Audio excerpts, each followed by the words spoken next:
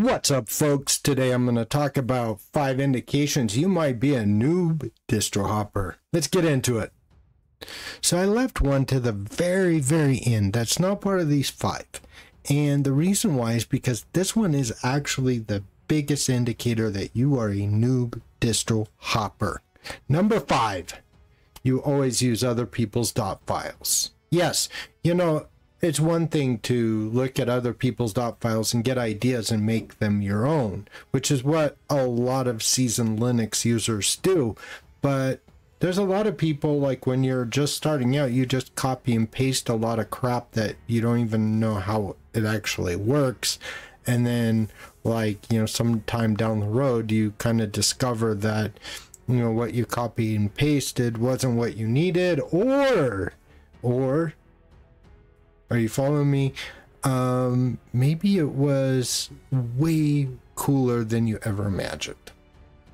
Number 4, you use VMware or Oracle VirtualBox instead of KEMU with Virt Manager or Proxmox. Yes! Honestly, if you don't know the virtues of Virt Manager or Proxmox, which is totally cool and something that I'm working on setting up right now, I have to tell you, you just haven't lived. You just haven't discovered like the coolest thing on Linux right now when it comes to hypervisors and that sort of thing. Honestly, you just got to get with the program, man. There's just no other way to put it. Okay, number 3. By the way, I use Arch. Now, there are some content creators who know a lot about the Linux ecosystem who use Arch Linux. And there are a few reasons for it, mainly the AUR and getting some packages that they need to make their operating system work with as little fuss as possible. I get it. And I don't fault those people. I really don't. However, I will say that there are just as many of those BTW, I use Arch people who really don't know anything about Linux, and they go from, you know, Arch derivative to Arch derivative, and then after a while they migrate to other operating systems such as OpenSUSE even. You might know who I'm talking about. But anyway, they don't really know much about the Linux ecosystem, and they don't realize that it isn't the operating system. Okay? You can do everything on Fedora that you can do on Arch. That is an absolute fact.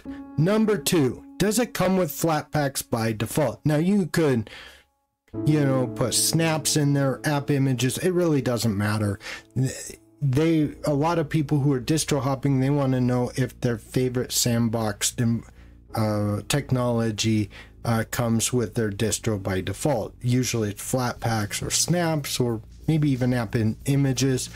But the simple fact of the matter is none of that is really hard to set up. So I don't even know why that's an issue, but I have heard this question on my channel so many times. Does it come with Flatpaks by default? Does it come with snaps by default? Like, who cares? Number 1, you use the GNOME desktop environment. That's what you default to, and any OS that you choose has to have like a good rendition of the GNOME desktop environment. Well, a lot of you do not remember GNOME 2, but I do.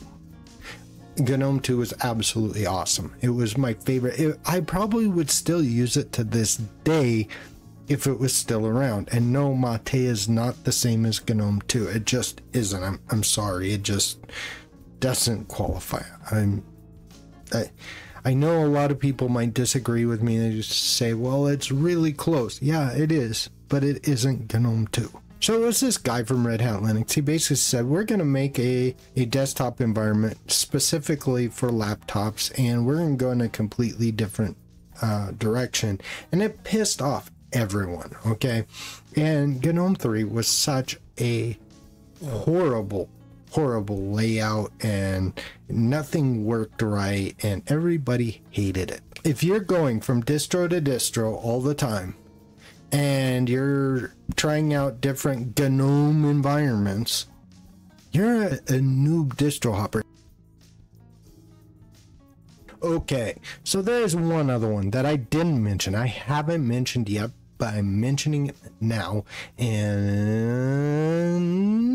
drum roll. Yes, it's when you have like all of these distros on like your desktop or your laptop. You have all these distros installed. I once saw a guy who had over 100 distros on his laptop. Wait, what?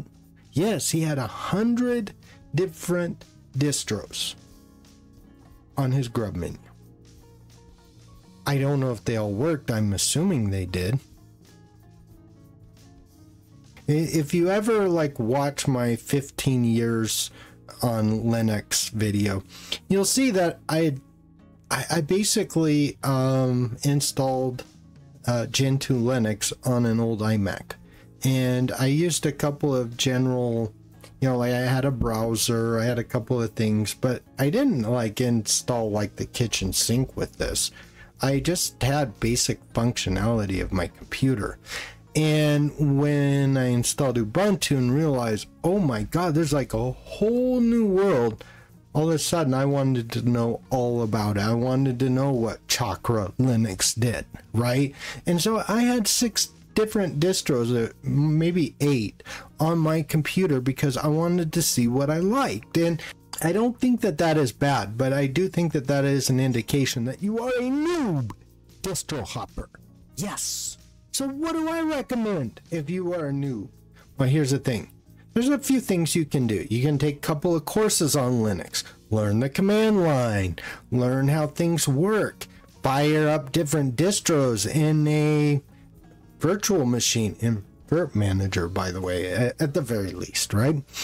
And try immutable systems, try systems based on X, try Wayland systems, learn about all of these things. But the simple fact of the matter is you don't have to switch distros. You don't have to distro hop that much to learn about Linux, because if you learn the commands, if you run into problems and have to solve them, like what happens when you have a dual graphics card on your laptop, like how are you going to navigate that? How are you going to solve that problem? Those are things that cause you to learn about Linux. And what about, I'll give you a good example.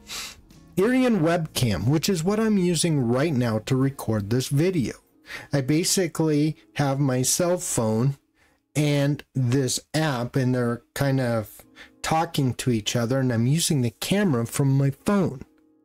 Well, I had to compile Irian webcam from source. Oh, yeah. When you have to do things like that, you learn about Linux. But this whole idea that hey, I don't like this distro anymore because it did this or it did that, and no, that's not how this works. Okay, stick with what you have unless you have a good reason to switch. Here's a good caveat where I think it is a good reason to switch. Manjaro, and this I have to say is my biggest gripe about Manjaro, and it comes from as a maintainer, right, in the AUR. Now, I'll be honest, Manjaro is not meant to be used with the AUR. It just isn't, okay? And anyone who tells you any different is lying to you. Please don't use the AUR if you use Manjaro. I mean, that is just like the most common sense thing ever.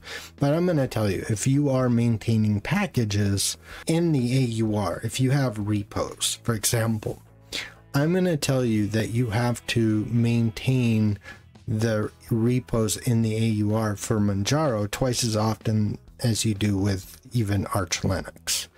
Probably 4 times as often as you have to do for, I don't know, like Ubuntu or Fedora, and probably 8 times as often as you have to with like Debian, for example. Man, it just kind of stinks. And this is why I quit using Manjaro like over 10 years ago. Like when it worked and it was firing on all cylinders, it was great. But when it wasn't, like it seemed to like nothing worked. And I couldn't have that night and day experience, so I quit using Manjaro. I actually went straight to Arch from there. And I found it to be more stable. And this is the experience a lot of people have with Manjaro. And for a similar reason, many years later, like 10 years, almost 10 years later, I quit using Arch Linux. And I distro hopped for a while until I landed on Fedora. And I'm looking at switching to an immutable desktop, but the only reason why I'm looking at this is because I think that this would actually solve some problems that I have with my laptop. But it isn't that Fedora isn't doing it. Fedora is doing marvelously. And if you ever take a look at my desktop, you can see I run Spectre WM, BSPWM, DWM, a whole bunch of tiling window managers, and I absolutely love it.